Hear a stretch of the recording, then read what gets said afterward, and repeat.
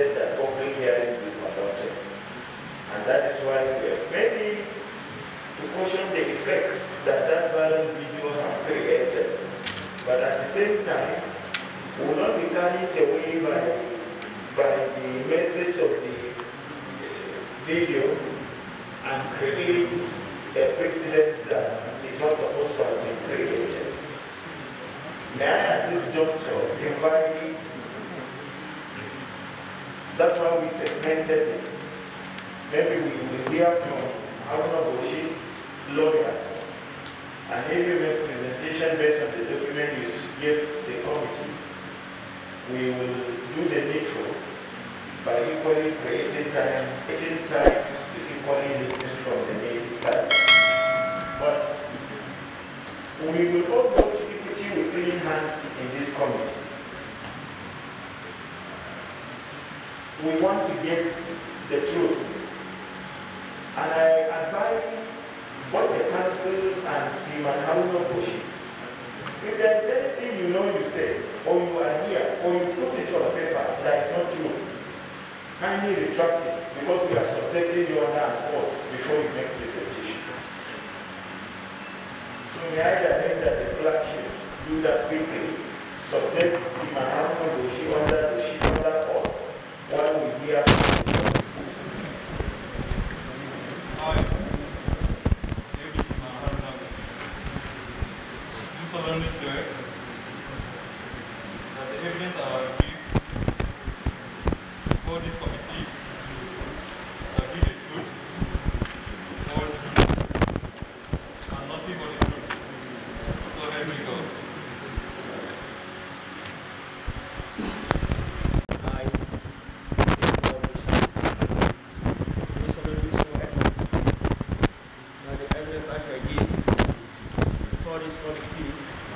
Shall be the truth, the whole truth, and nothing but the truth. So help me God. If there is question you want to ask him, we have already watched the video, we have the paper, and we have a presentation to this committee here. Do it quickly within the span of 5 to 10 minutes, please. The Honorable Chairman, House Committee on Navy, members present, we've actually reduced. Talk loudly, take your mouth close to the mic and increase your volume. We've actually reduced.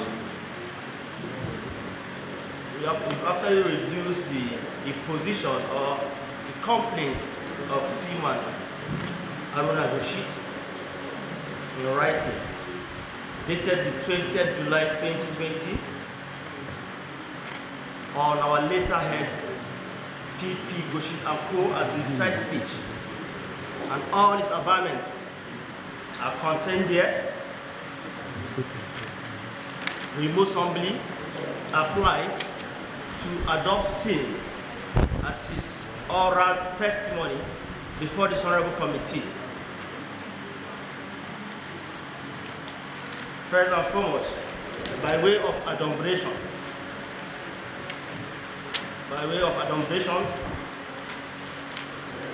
the gentleman Seaman Haruna Goshit actually complained by virtue of Section 179 of the Armed Forces Act, Cap 820, Laws of the Federation 2004. He wrote a formal complaint to the Commander, Naval Unit, as required by the law, down to Section 2 of that same provision. He wrote to the Chief of Naval Staff. Subsequently, he wrote to the Honorable Minister of Defense. All these letters were acknowledged, received and acknowledged, but none was replied. And it is a common fact in law that facts that are not controverted remains admitted. He has taken the pains to write to the Commander, Naval Unit, sometimes last week, no reply. Same applicable to the Chief of Staff, no reply, and also to the Honorable Minister of Defense, no reply. Going by their laws, by Section 179 of that same law, I permit the camp permission officers to read that provision 4.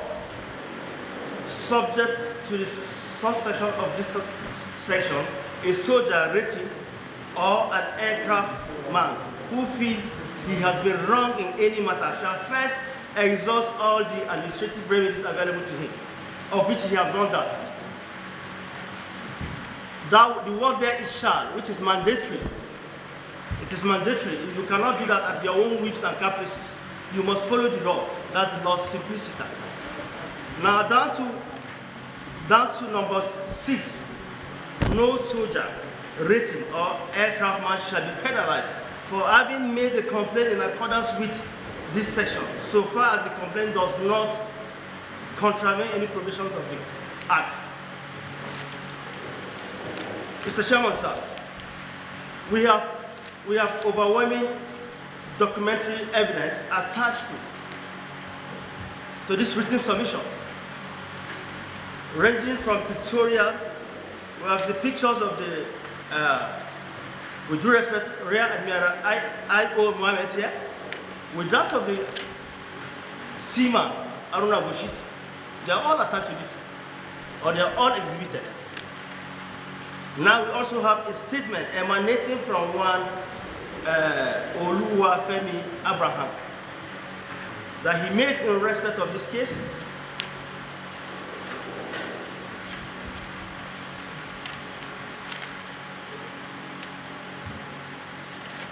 We have the letter written to the Chief of Defense Staff, dated the 7th day of April 2019, with no reply.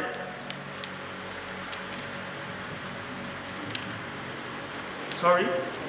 We also have a letter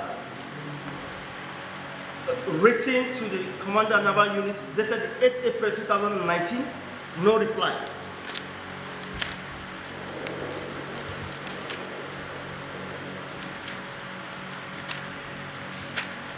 We also have a letter written to the Chief of Defense Staff, dated the 6th May 2019, no reply. In summary, or to paraphrase, what we are saying, the Naval Unit failed, refused, and neglected to do their duty. It is the constitutional right, or by way of norm, to reply to letters. Letters that were acknowledged, received and acknowledged, were never replied. So based on that, we felt strongly there is this act of negligence on their part, because the gentleman is in all force, in compliance with the Section 179 of their Act, that's the Armed Forces Act, and they are product of the Constitution by virtue of Section 217 of the 1999 Constitution as amended. So we so pray that all our supplications before this House be looked upon. We are most obliged. Thank you, Chairman. My distinguished colleagues. I've gone through your document and I'd like to ask a question. In this document you submitted, several times the driver is mentioned, and your case would actually do you more good if that driver is present. Where is the driver of the Rear Admiral? Because your case, you make reference to the driver as a witness to your case in a lot of instances. Where is the driver? Is the driver available? Because if the driver is not available, then I don't know how we can substantiate all your allegations. Thank you. The driver, today we actually came for the presentation. If need be, if need be, when we are given the opportunity to call our witnesses, we'll bring the driver. We'll bring him here to come and testify to that effect. Thank you. Yes. I want he who goes to equity goes with clean hands. Maybe I'm privileged since on the 16th, to have an advance copy of naval representation. But most of my colleagues only get the Navy position as well as Seaman Haruna Goshit over 30 pages presentation today. So it will actually be very difficult for us to, I can lead this committee perfectly with the information and how I just glanced through your representation, asking questions as to driving the officers' Bibles and what have you. Because in the Navy side too, there are allegations like that the public were not privileged to go through based on the data we have here. But put it at the back of your mind that this committee is not going to delve into the disciplinary military procedures. We are not going to do that. Our priority is, if what Seaman Haruna Goshit said is true, we should protect him and protect the institution from such future occurrences of such actions and activities within the military. But to us here, we are not going to be the disciplinary board of the Nigerian Navy. And to equally ensure that as it is now, there should be the Seaman Haruna Goshit need to be protected, and his service, he need to continue to discharge his responsibility without undermining the institution. Let it not be that the matter is before the National Assembly and Seaman Goshit will not want to carry out any instruction from his bureau officers in the Nigerian Navy. But the committee have resolved to, if there will be clear public hearing and fairness to both parties, to study very well the volumes of the documents and the evidences you attach here, so that when we sit with you next time, the committees are better informed on the content of his allegations. What he said in the social media is different. It should be what we have here in paper. We equally put them at par with the Navy presentation and see where we are going to ensure there is justice in this public hearing. So at this juncture, I don't think for us to get papers today, we need to go ahead and begin to read the paper one page by page, take notes. You are under oath, begin to subject you into questioning. It is greatly going to be unfair. So that is why I use the advice of my deputy chairman and some members of the committee to say that the proceeding may not continue because we have informed both parties to give us their written submission prior to this time. But mind you, I've mentioned some sensitive issues. There are issues within the military that cannot be for public discourse. There are equally things that we said he should continue to discharge his responsibility as it is now within the Nigerian military without undermining the institution. This institution cannot support any officer, maybe because matter is here and he became recalcitrant in his area of assignment. It's going to be but our instruction to the Navy is that Seaman Haruna Goshit must be safe and sound. Where we need him, he must be here. And he should be allowed equally to discharge his naval responsibility to the best of his ability, pending when this committee will study and equally give you time immediately to appear before us based on an informed documentary submission you have made to all of us. Without any much waste of time, may I ask the Deputy Chairman, based on his position as Deputy Chairman, to give little vote of thanks and equally inform that we have other written submission regarding the issue of promotions and other issues within the Navy that will communicate to you within next week when we should appear based on what we study here and put them side by side and move on from here. So briefly, Deputy, briefly, please. Thank you, Mr. Chairman, sir. I want to, on behalf of our distinguished chairman and the entire committee, and maybe to thank officers and men of the Nigerian Navy for honoring this invitation of the public hearing. And I want to thank the concept of the Naval in the case. Thank you all.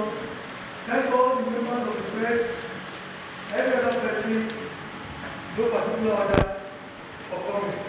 We should join mercy and hope to see you again when next we are gathered. Thank you and God bless. So at this juncture, we are not even going to hear from them. We have not even heard from the person that alleged those allegations, who is talking what was given to us, and will give you short notice of which you should appear for this public hearing. May I call on any member of this committee to move for the adjournment of this public hearing, please? Okay. Thank you, Chairman. With all the situation, I hereby move for an adjournment of this meeting and so move. So let me call on Right Honorable Luke to second the motion. Thank you very much, Chairman. I'm not afraid of Luke, Executive and Senate.